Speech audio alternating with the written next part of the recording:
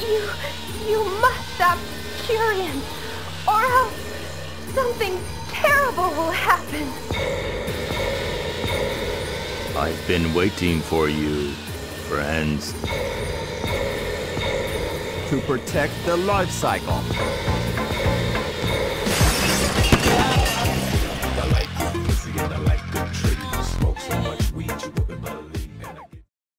One of the best things about being a boy in the 90s, aside from watching The Secret World of Alex Mack, was video game arcades. And any kid who would frequently visit arcades in the 90s is probably going to remember that very unique House of the Dead cabinet with that black curtain around it, designed to stop underage kids from seeing all the violence and gore. Except in reality, I think it had the opposite effect. It just made you even more interested in what was happening back there. Developed by Sega AM1, which was Sega's R&D department at the time, responsible for some of the most iconic arcade games of the 1990s, including the famous Virtua Cop series, along with the absolute classic Daytona USA.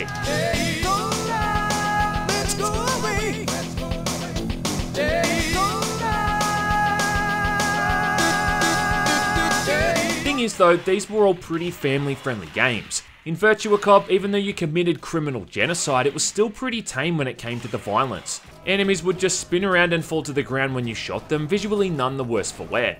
Also, before we get too far into the review, I do need to stop and thank Raycon for sponsoring this video. Everyone's talking about these things and knows what they are at this point, but in case you don't, Raycon make really awesome earbuds that are about half the price of other wireless earbuds on the market. Skimping on the price, but not on the quality. I've had my pair for a few months now and I use them all the time when working out and editing videos. They're quick to pair to whatever device you're using and they have a really long battery life of over 6 hours. They even come in a handy case that can also charge them up to 4 times.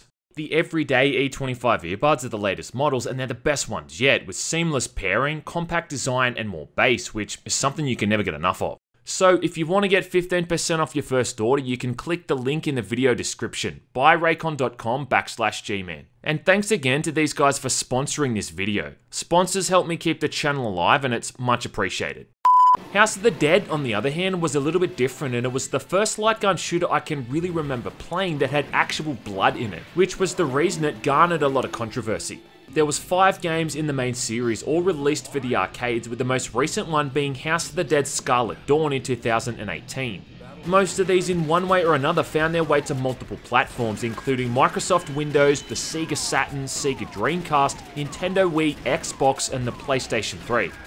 And it also spawned a horrible movie that came out in 2003, directed by Uwe Boll, which used random clips from the first game as scene transitions, and somehow managed to make a film about a bunch of vapid ravers being murdered by zombies uninteresting. Either way, the franchise has somehow managed to survive over all these years, and I'd argue as a series, it's almost a household name when it comes to gaming, along with things like Super Mario Bros., Legend of Zelda, and Honey Pop. I'm fully aware of what I'm doing. Can't you see? Now, the first game in the series, simply called House of the Dead, is one that's also credited as revitalizing the zombie genre at the time, and this was released in 1996. Playing as either Thomas Rogan or his partner, simply named G, you're 2 agents working for a government agency called AMS, and you're heading into the mansion of a mad scientist named Dr. Curian. As an on-rails light gun shooter, this thing was pretty standard when it came to the gameplay. You've got a gun with 6 bullets, you shoot at things before they can attack you, then shoot off the screen to reload. Along the way, you try to not get hit and lose all of your health points, and then take on a boss at the end of each level. Rinse and repeat until the whole thing ends.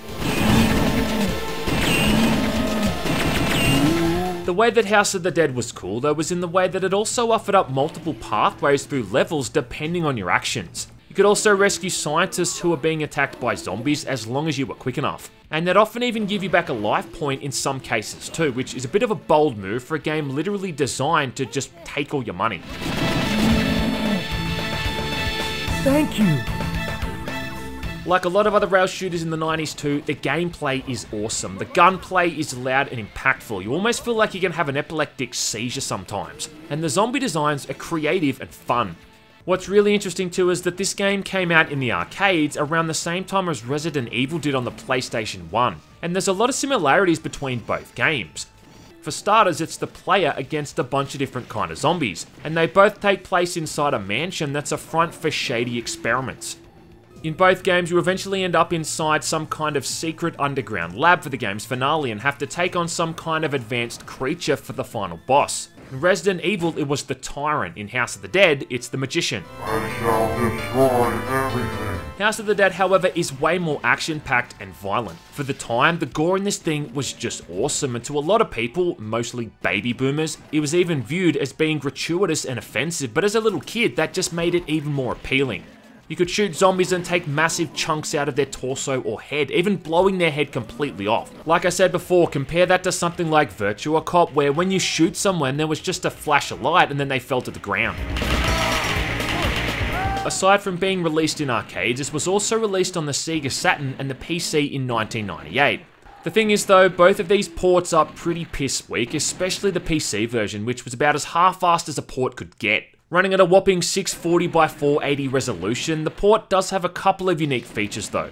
Like being able to choose to play as different characters with different hit points, weapon damage, and all that kind of stuff. Aside from that, you can also choose how many credits you get, how many life points, the blood color, and even if the game has auto reloading, saving you from having to mash the right mouse button every time you have to reload. Other than that though, it's a pretty crappy port. It looks like complete rubbish compared to the arcade version, and unless you've still got the CD, you can't even get any music playing during the levels, which was one of the best aspects of the arcade's cheesy tone.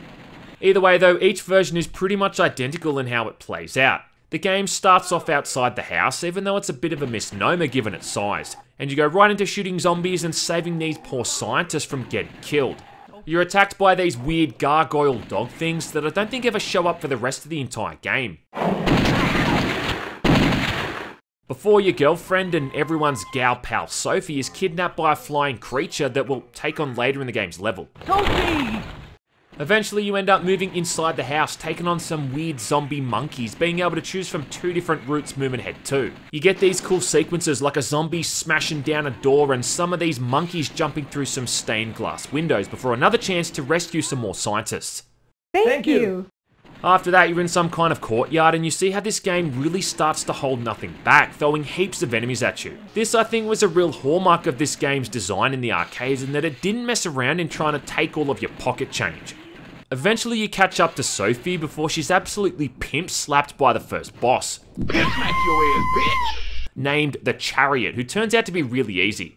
Aside from being named after tarot cards, every boss in the game has some kind of weak spot that you need to target to actually damage them. This guy's weak spot is on his chest, and after hitting him enough times, his armor falls off and you can even start shooting the flesh off his bones. Awesome. After he's finished off, Sophie then dies from her wounds because apparently that was a hell of a slap. Sophie! The second level takes place in a few different locations and it dials shit up a few notches. You've got assholes throwing barrels at you along with what I can only describe as Freddy Krueger zombies. Mini zombies with fedoras and claws for hands. All they're really missing is that ugly sweater and some bad puns. Fuck the prime time, bitch! They wear fedoras though, which probably means they're atheist and that they condone pirating video games, so gun them down as soon as possible. This level is great though. You've got zombies dropping at you from the ceilings, there's zombies hiding behind bookshelves, zombie slugs, zombie bats, and plenty of bumbling scientists to rescue. There's even zombies with mallets, chainsaws, and fleshlights. Even test tube zombies jumping out and smashing out of incubation tanks. The boss for this level is that little shithead you see in the opening of the game that was kidnapping Sophie, and its weak spot is its entire body. It starts off by just hovering in the air and getting some bats to attack you, and the irony of that attack, given what's happening in 2020, is not lost on me. Then it starts flying all over the place, at which point you see that familiar arcade-style boss design rearing its ugly head, where it pulls off some rubbish attacks where you've got literally frames to hit it before it deals damage. For the third level, we're moving through some underground lab-looking areas. There's cyborg zombies that shoot spikes at you and bigger, tougher armored zombies with metallic arms, along with little spiders. And you can really see the difference in this level between the PC port and the arcade version. I mean, the PC port lacks any kind of lighting or atmosphere. It's just completely dull and flat. On the arcade version though, this level is dark and really creepy. At the end of this level, we finally get to meet the big bad guy, Curian, before taking on another boss that almost feels out of place given the game's setting. The only way I can think to describe this thing is that it's some kind of giant robotic zombie spider. Now it looks menacing, but it's actually pretty easy. Its weak spot is its head, but about all it does is move slowly towards you while shooting spunk out of its ass. It's a pretty lame fight though, and about as easy as the first boss, though the little area you fight it in is pretty interesting visually. It's kind of like you're fighting it inside an LSD tunnel. For the eponymous final chapter, there's only a few more zombies to shoot through before a bit of a lame boss rush where you take on the first and second boss again reminding us how blatantly this game was designed to take our money. And then no better example of that is with the final boss, the Magician. Say hello to my masterpiece. It was named the Magician because of the way that it magically made all of your spare change disappear from your pockets when playing. Now this thing shows up and kills Kurian right off the bat because, yeah, fuck him, and then before you know it, you're going head to head with it. The Magician just kind of encapsulates everything I dislike about arcade game boss design because it's just designed to be a cheap asshole. It flies all over the screen, launching projectiles that I can barely shoot with a mouse. I mean, imagine trying to do it as a 12-year-old kid with pizza grease and Cheeto dust all over your fingers. Anyway, once this thing is dead, the game's finished, and let's get an F in chat for the poor cleaner who has to go through the house later on and clean up all the zombie blood and guts. You haven't seen anything yet. All in all though, House of the Dead is still a pretty good arcade shooter. I never knew anyone who could beat this thing in a single credit back in the day. In fact, most people I know probably died on the first level. But it's earned its reputation as a solid and violent game, and everyone I know who played it just absolutely loved it. It's just a shame there's never really been any further support for this PC version. In 1998, it was followed up with the sequel, House of the Dead 2, which, along with being released in arcades, also got a port to both the Dreamcast in 1999 and the PC in 2001. The Dreamcast port 2 was actually really good, and I even had a mate in school who had a copy of the game, which came with this very unique looking light gun. The PC port though again kind of suffered, mostly because it was just really lazily slapped together. I mean, you can't even change the resolution in the settings for instance. But the core gameplay is still as solid as my bowel movements after a 3-course meal at a steakhouse. My god. This one takes place 2 years after the events of the first game, and again like Resident Evil, we can draw a pretty obvious comparison. I mean, like Resident Evil, the first game takes place in a mansion. The second game takes place in a more populated area. In Resident Evil, it was the Spencer Mansion and then Raccoon City. In House of the Dead 2, it was Kurian's Mansion and now it's Venice, Italy. It's like poetry, rhymes. Again, it's like poetry, so if they rhyme. What I love most about this game though is the voice acting. Now this is some of the most horrendous voice acting, like, ever. Don't care who it is, no one's gonna get away with this. Let's hurry. James, come quickly! Something terrible is happening! Thank you for rescuing me. I don't know if something was lost in translation or what the hell happened here, but some of the lines in this are just absolute gold and they don't make a lick of sense. Definitely adds to the game's charm, and the inconsistency in dialogue from sentence to sentence and even word to word is just so entertaining. James, go and prevent the confusion in the city. The real highlight is the main villain, Goldman. I don't know who they hired to do the voice work here, but the guy almost deserves an award for how bad this is. People of the AMS, I am Goldman. I don't care if you people try to get in my way or not. In time you'll find out who's right. Goldman! In this game, you're playing as a new character, James Taylor, working alongside agents Amy Crystal and Harry Harris. Yeah, Harry Harris, what a name. It's like being called Joey Jones or Robbie Robinson. We also see G returning from the first game at the beginning for a brief period, but he looks like death warmed up. It's not the last we'll see of him though, so don't worry. James, take this. Gameplay wise, this really is a step up from the first game, even if it does recycle a couple of bosses and enemies. Right off the bat, you'll notice the improved gore effects and even how zombies melt into their own bodily fluids when they die, which just looks awesome. Instead of rescuing scientists now, you're instead just rescuing civilians. There's the return of those little zombie slugs and new armoured zombies who hop around like frogs. The action is just constant right off the bat and they really don't mess around, and I think it makes it hands down one of the better games in the entire series. After shooting your way through the streets in the first level, the first boss is a giant headless suit of armor with an axe, and its weak spot is this little floating gargoyle named Zeal, which is pretty much just the same in concept as the Hanged Man from the first game, and it even sounds the same. In the second level, you're moving through narrow alleyways. There's zombies that throw axes, there's zombie owls, because that's a thing now. And even these cool looking zombies in executioner outfits. What's wrong with this city? At one point there's a zombie armed with 2 goddamn chainsaws, 1 in each hand. I mean, I guess the only thing better than 1 chainsaw is 2. The chaos of the city's increasing. The boss fight for this level is against this weird looking zombie fishman with a trident. Next up, you're on the back of a speedboat moving through the Venice canals as zombies drop off nearby bridges and owls come swooping down to attack you.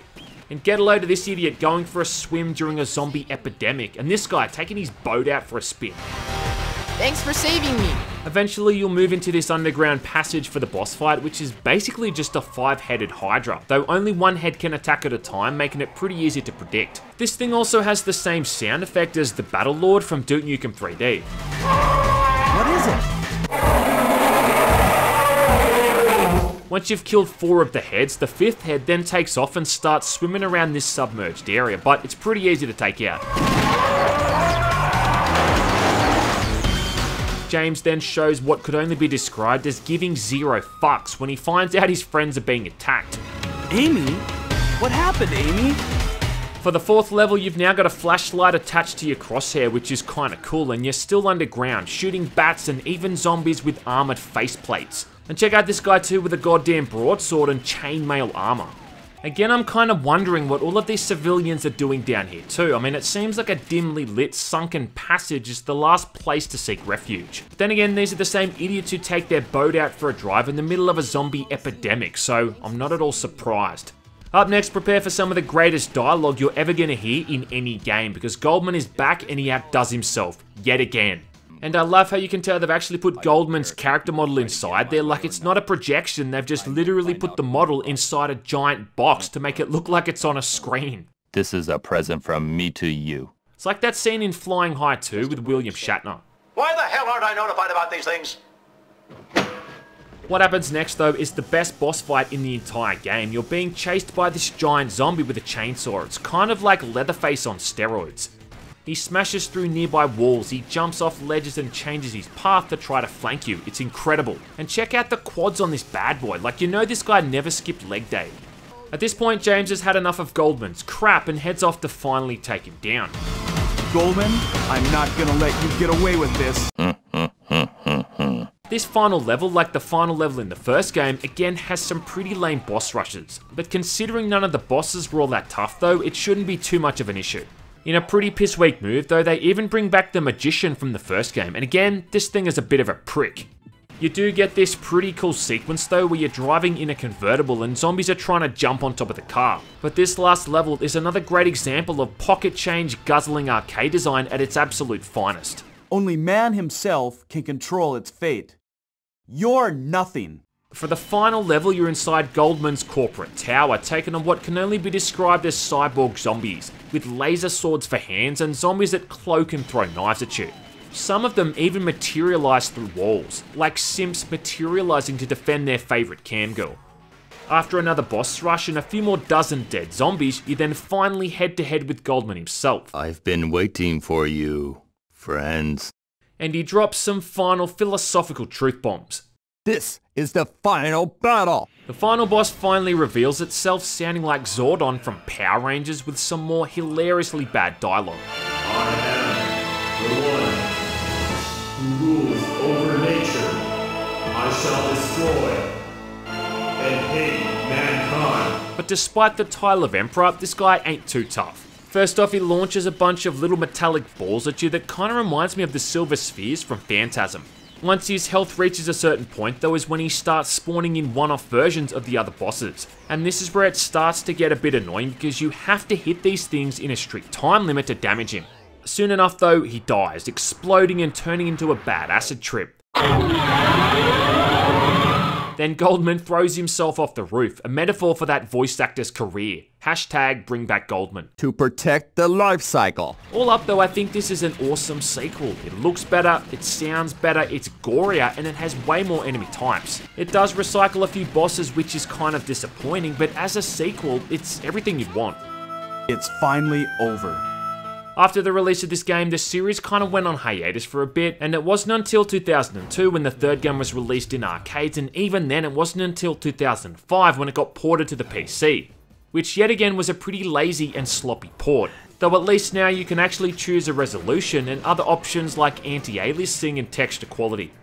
It also saw release on the Xbox, the Nintendo Wii and the PlayStation 3, with the PC version still getting the lowest reviews out of every version though, which really says a lot considering it should have been the best of the bunch. This takes place in the futuristic year of 2019, where G, returning from House of the Dead 2 and still somehow very much alive, teams up with Thomas's daughter Lisa to rescue him from one of Dr. Curian's old research facilities. Let's go, G. The story is actually pretty cool in this one too, in the way that it explores a bit more of the backstory into why the events of the first game took place, if you actually care about that crap. Turns out that Dr. Curian was just trying to make some kind of a cure for his son Daniel, who was sick at the time. Daniel listened to Limp Bizkit, he smoked Winfield Reds, and he had one of those wallet chain things, so yeah, he was pretty sick. Somehow though that cure went awry and Curian ended up instead creating mutant monkeys, giant slugs, flesh-eating bats, and of course zombies that walk around and try to murder everyone. Yeah, it's a simple mistake, Curian, could have happened to anyone. These genes will change the future! The voice acting in this one though is at least better than the last game, though that's not really saying much, and there's a few short cinematics in each level too. But it's really just a means of explaining why you're moving from point A to point B. Instead of rescuing scientists or civilians, now you're instead just rescuing the second character from being attacked. Lisa, back me up! What's really the biggest difference though is that now instead of pistols you've got shotguns, which even shows up on screen like a traditional first person shooter when you're firing, and it reloads automatically when empty. It's mostly just for show though, because it doesn't really do any more damage than the pistols, and it also takes half a second delay before it reloads, which doesn't sound like much but can be the difference between taking a hit or avoiding one, which can be annoying. The game's also got 4 separate endings depending on the path you take throughout the game. See, at the end of each level you hop in an elevator and then can choose where to go next, with each area changing depending on the order you choose. I'm sorry. I should have reacted faster back there. My main issue with this one is the boss fights. One of them is against a giant zombie security guard, which is then recycled and used again in a later level, which is just lazy. One of them's against what's basically a giant zombie sloth, and this one kinda sucks too. It runs up the walls of this giant cage and you've got to shoot its targeted weak spot before it can attack. Another one is against a giant mutated plant, which may as well just be Plant 43 from Resident Evil. And the final boss is the usual smorgasbord of bullshit attack patterns with tiny windows of time given to the player to inflict damage. It's supposed to be a mutated clone of Dr. Curian that flies all over the place in a way that's probably going to make most people vomit, but I will give them points though for how cool it looks visually. Oh man! Still, you can't fault the shooting aspect, and it's still pretty fun shooting holes out of all the various zombie types you come up against. Zombies with a machete and buzzsaw? Check. And get a load of these ones too, they look like Guile from Street Fighter. A lot of the time too, the zombies are going to keep coming even after you've shot off their legs or even their head. And it's pretty radical seeing a headless, armless zombie coming at you. It's kind of like the undead equivalent of the Black Knight from Monty Python and the Holy Grail. One of the best things about all of these games has always been the blood and gore, and that's still the case with this third game, so overall, this thing's okay. If you're expecting any kind of massive difference from the rest of the series though, well, this ain't it. And I think if you bought this at full price back in the day, you'd be justified for being pissed off, considering like the other games, it really only lasts for 30 or 40 minutes. I never was any good at gardening. Finally, we're on to House of the Dead 4, which is the final game out of the original arcade series that's playable on another platform. And the only way to get your hands on this thing is through the PlayStation Store for the PlayStation 3. There's probably a reason for that, and that's because this game really ain't all that good. In fact, I think it's the worst game in the main series. At least, that's my thoughts on it anyway. It's got some of the lamest boss fights too. 2 of them just being straight up recycled from House of the Dead 1 and 2. In fact, speaking of the second game, the last 2 levels in this one are just the final 2 levels of that game reused. On the plus side, it does have the return of Goldman, who's back again, babbling about philosophical mumbo-jumbo and sitting in his large empty office. But this time they hired a voice actor who actually knows what he's doing, so all the novelty and amusement from the train wreck of that other guy is just lost. Hashtag bring back Goldman. To protect the life cycle. Playing this with a PlayStation Move controller though is genuinely fun, and way better than trying to use a controller which is like trying to fence with a tennis racket. The plot for this one's all out of order too. It takes place after the events of House of the Dead 2, but before House of the Dead 3. These timelines are so confusing. James is back yet again working with rookie agent Kate Green, who's wearing the kind of outfit that somehow makes her look fashionable but also functional. I don't know how that red jacket would go though. I kind of imagine it to be like a red rag to a bull to the zombies. Anyway, these two are in Italy in the AMS headquarters before they're trapped inside during an earthquake. A couple of days later they finally get out, but then find the city under attack by zombies, with old mate Goldman behind the whole thing.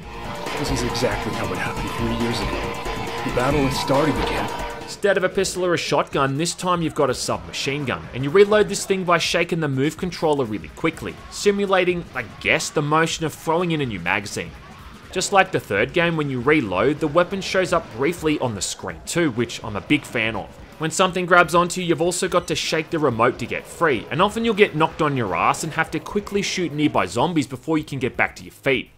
As well as that, you've got 3 grenades which you can throw out, killing a bunch of zombies at once, which is always really useful. We'll try to make our way through. It also allows you to choose which way you want to head at key moments, with each route playing out a lot differently. We have to pick a path. Other than that though, it's pretty standard stuff and kind of boring to be honest. The first level starts off as you're escaping the AMS headquarters, shooting zombies in lab coats and shirtless zombies with waxed hair and crocodile skin pants. No, seriously. After shooting your way through a few waves of these guys, it's on to the first boss, named Justice, which is pretty much just the same as the chainsaw zombie from the second game, in the way that it chases after you throughout this mini arena, only this time it's lacking an actual chainsaw. And you know what, this is really part of what pisses me off about this game, is how you've got to target these weak points and deal out enough damage in a very strict time limit before the boss can attack you. It's the same as it was in House of the Dead 3, but now that window is way smaller, and it pisses me off. In the next level, you're in the sewers, fighting these things that look like what would happen if Chewbacca and the Tar Man had a baby. Then there's these guys who throw barrels at you. Like, where have I seen that before? Later in this level, there's also zombies that walk around with propane tanks that kind of remind me of Isaac from Dead Space. The boss for this level is also kind of recycled. Now, this thing is called the Lovers. It's a big spider with a little spider on its head. Again, you've got to shoot the weak spot in a short amount of time, which is the smaller spider, or else it's able to get off one of its attacks and take away one of your much coveted health points. Once you kill this thing, it falls down the elevator shaft and disappears, along with my patience. The third level takes place in a subway, and this one starts off pretty good. There's always something about subway or train levels in these rail shooters that's always a whole lot of fun. Get out of our way! This subway level also brings back those axe-wielding zombies from the second game, along with these guys who I guess you could call hobo midget zombies. At one point you can even choose which side of the platform you want to head for. Eventually you hop on a train and then you're up against one of the most annoying bosses in the entire series, this weird looking bitch called the Empress. The tarot card for the Empress shows her holding a big scepter. I got a big scepter for you right here, bitch. But the Empress in the game holds a huge ass chainsaw. I don't see the connection, but I think if we're going to start arguing about the meanings of things in this game, well, we'll all start losing our minds and bleeding from our assholes. Anyway, this thing is a real pain in the ass, and I've never once managed to avoid some of these attacks. If you manage to beat this thing without taking a hit, well, then you're a god among men. The fourth level is probably the shortest one in the entire game. You start off moving through a disused department store before you're on the street shooting gargoyles and zombies in ties and business shirts. The boss for this fight one is a little bit different. This thing is a huge, fat, bloated piece of shit called Temperance. This guy's also somehow got tribal tattoos as well as fingerless gloves and leather jeans. You can't actually damage this guy though, instead what you've got to do is hold him off until you reach a nearby tower, where you can knock off a large clock which hits him on the head and kills him instantly, leaving him also wide open for some trash talking from James. Temper this, buddy. Damn, son. Then the final two levels are pretty much the same last couple of levels from House of the Dead 2. Oh, this can't be safe. For the second last one, you hop into a car, then start driving towards Goldman's building, dealing with these M. Bison looking zombies who can pick up the side of the car. And these zombies who zip all over the place like the agents from the Matrix. A couple of times, one of them even jumps on the hood of the car like that bit from the highway chase in the Matrix Reloaded. Have to admit though that watching a bandana wearing zombie try to sideswipe me is hilarious. The boss for this stage is an edgelord named the Star who hovers around like the magician and launches out slow moving projectiles. His weak spot is a gaping hole in his chest, so you just pump that thing with bullets until he finally goes down. Looks like you're the one who failed the test. Good luck trying to dodge some of his attacks though, like this bit here when he turns into a fucking windmill. I have no idea how you're supposed to hit him. Finally though, we're in Goldman's building, making a beeline to his office. Again dealing with cyborg zombies with laser swords, zombies that look like a combination of the Silver Surfer and Iron Man, and then you've got these guys that look like Frieza from Dragon Ball Z and throw laser sticks at you. I hate these things the most in the entire game, in fact I think the entire series, and whoever designed these things should take a long walk off a short pier into an ocean filled with piranhas infected with AIDS. They saved the absolute worst fight for last though. The final boss, named The World, is a big moth looking thing with a blatant weak spot on its chest that has two annoying forms. The first one ain't too bad, it either spawns in this ice axe that you've got to shoot and shatter before it can attack you. And the other one, it launches out some ice crystals that snap you in place and you've got to shake the controller to get free. His second form though is just utter bullshit. Now he's launching out Chinese New Year dragons or something that spiral in towards you. And he's got 3 different ways in which he can attack you with these things, pretty much all of which I could barely even avoid. I mean, at this point you know that they really just stopped caring about whether or not these fights were balanced and they just came up with whatever they wanted to. When you're playing on the PlayStation 3, the consolation is that you've got more continues and you know what to do with, but I can't even imagine trying to beat this thing at the arcade. I think it'd be easier to piss into a shot glass from the other side of a room than it would be to beat this without dying. Anyway, after you manage to beat this second form, the stupid thing evolves yet again, and James, like an absolute Chad, sacrifices himself to kill it by blowing up.